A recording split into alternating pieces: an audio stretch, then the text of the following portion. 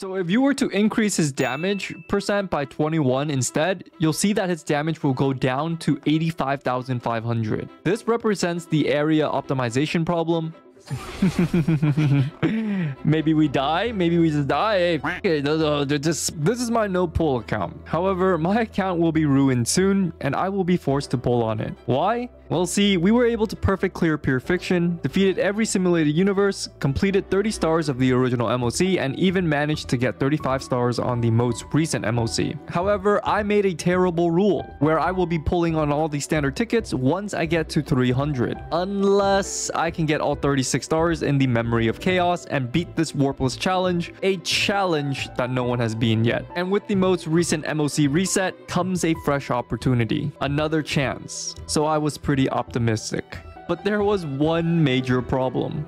Yeah, the new Memory of Chaos, it's the hardest one yet. Or is it? Regardless, that won't dissuade us, as you guys will see exactly why in just a bit. See, floor 7, 8, and 9 were all very easy for this account. Here's the teams that I use. However, there is a new enemy, the Shell Dino. This mob deals a ton of damage to your party, but an easy way to counter it is to bring imaginary or quantum characters to weakness break it, since it will take extra damage when it is in its weakness broken state. As for floor 10, well, there were a few hiccups because of Zila. Alright, we should be fine. A few moments later. Now it's my turn. Why are you 1 HP? Oh my god, I hate this guy. I hate this guy. I hate this guy so much. Why does he do so much damage? Why? Just why? But just like Firefly, he still haunts me to this day. However, we were able to easily beat Sam after I decided to give my Lynx her 4-piece eagle set in order to make her as fast as a cat.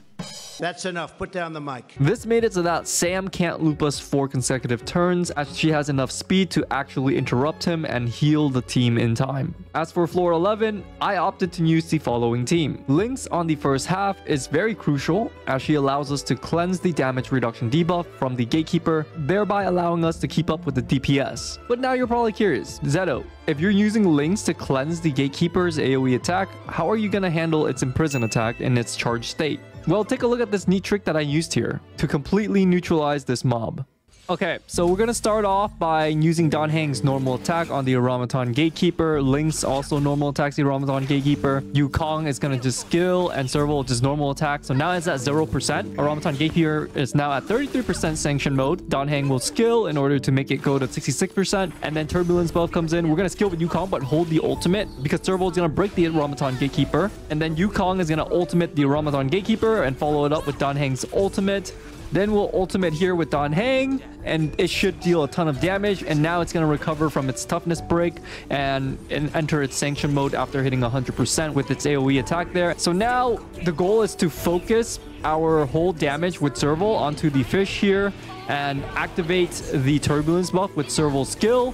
Wipe out the fish, and now look at it. It's a 1 HP, and Dan Heng can finish it off easily, right? And there we have it. We perfectly just neutralized the Automaton Gatekeeper. It did not get a single Imprison attack off, which is pretty nice for us. However, the hardest part about the first half fight would definitely be surviving Yang Qing's combo. Because if he targets Dan Heng or Serval with one single combo, it's all ogre. Even though the fight is RNG, it was pretty straightforward. And after a few attempts, we were able to take Small Boy down. We won't make it.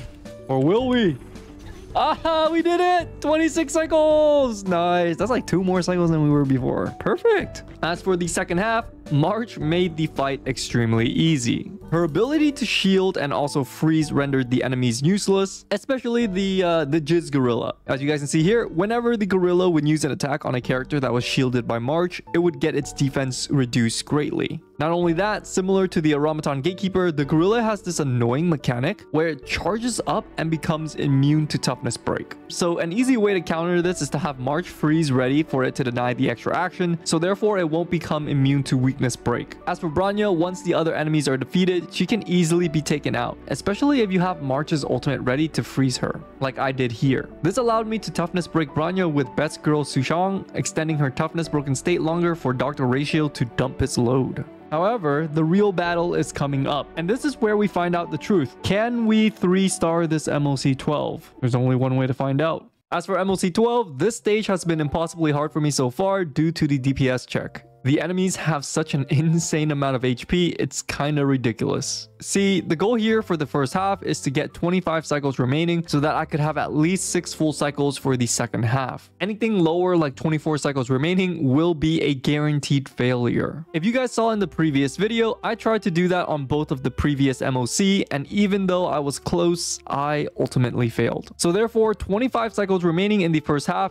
is the dream. And after tackling this for 20 plus tries, this was my best attempt. As you guys can see, initially I made the decision to use QQ and Serval, but that was a mistake. QQ just eats up way too many skill points without Hanya, and Hanya cannot be moved because she is needed in the second half. So I substituted both of them for Dr. Ratio and Gwenaifen. And I know what you're thinking. You're like, Zeto, why did you remove Serval? Isn't she great since all the enemies are weak to lightning? And while Serval is a decent damage dealer, her damage is mediocre without Eidolons, and if I am running a dual DPS comp, that makes it even worse for her, as she needs a lot of support. So instead, I decided to run a hyper carry Dr. Ratio with a sub DPS Gwenaifen. Why Gwenaifen? Well, she is very OP because she has access to an additional undiluted damage multiplier, meaning that whatever damage we are doing with Dr. Ratio before her Fire Kiss buff is then increased by an extra 21%. So if Dr. Ratio dealt 75,000 damage, he will now deal 90,000 damage. So what is the difference between normal percent damage increase and this multiplier increase? So if you were to increase his damage percent by 21 instead, you'll see that his damage will go down to 85,500. This represents the area optimization problem. Having a new percent multiplier column is greater or better than adding the same percentage to an old one. Therefore, Asta herself cannot solo support for both Serval and Dr. Ratio, so I will be using Gwenaifen instead of Serval. Not only that, my Gwenaifen is built to deal damage herself with a nice break hybrid build. So therefore, as seen here, she's great for handling the trash mobs summoned by the Frigid Prowler, as her skill and ultimate is enough to ensure their death.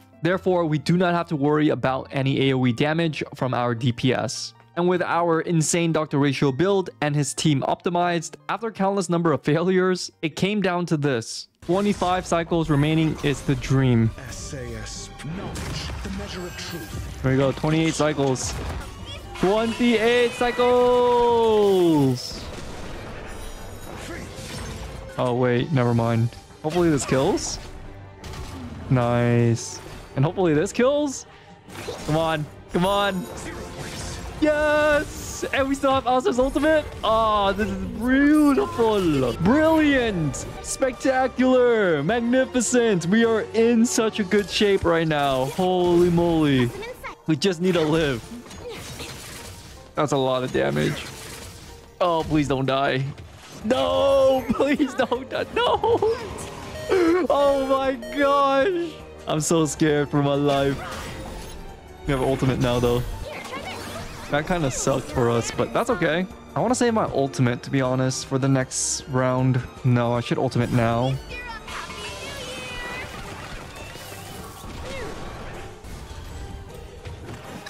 Okay, I have to ultimate here. Otherwise, I die. Okay, that's good. Not too bad.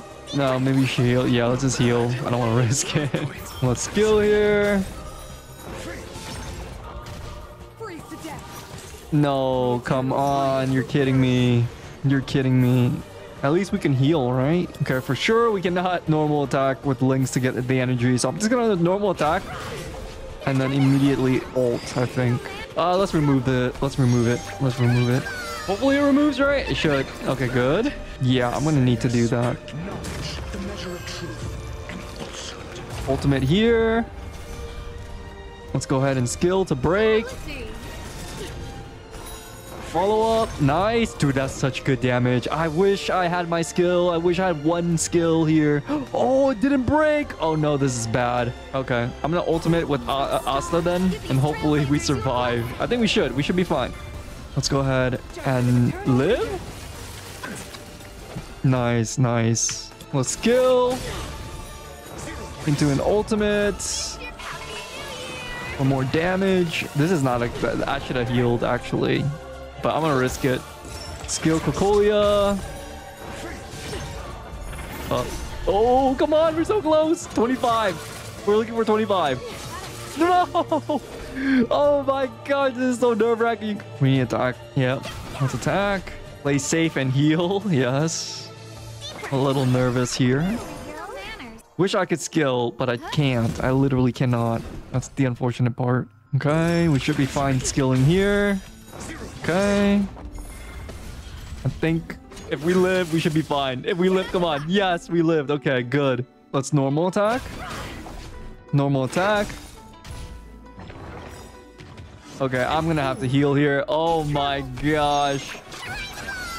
Okay, and then ultimate with Dr. Ratio. Hopefully something kills. I don't know if I should have ulted.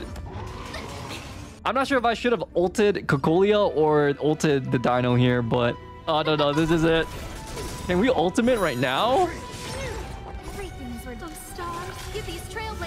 Please.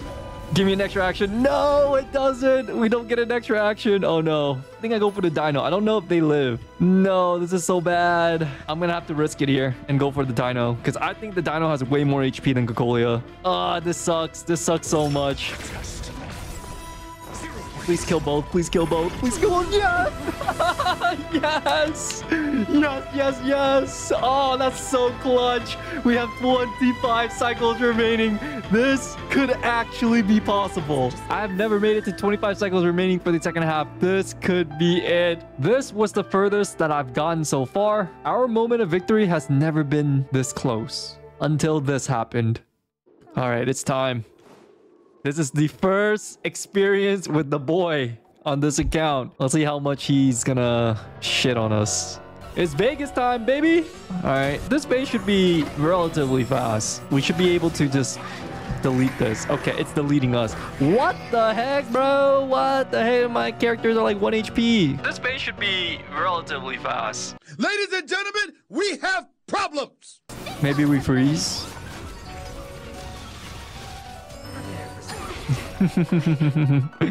Maybe we die. Maybe we just die. Hey, fuck it. They're just... And even though we got slapped around like rookies at a poker table, I was optimistic because we were closer than ever before. We are in kill range, and I had a few things cooked up for Aventurine. So will Zeto be able to take down Aventurine to finally get 36 stars and complete the game? Or will Aventurine slap the shit out of him? And will Zeto finally claim all the jades from his achievements and quests, or will he leave his viewers with Omega OCD again? Find out at twitch.tv/Zetomai because I will be doing a big anniversary stream next week with lots of giveaways as well.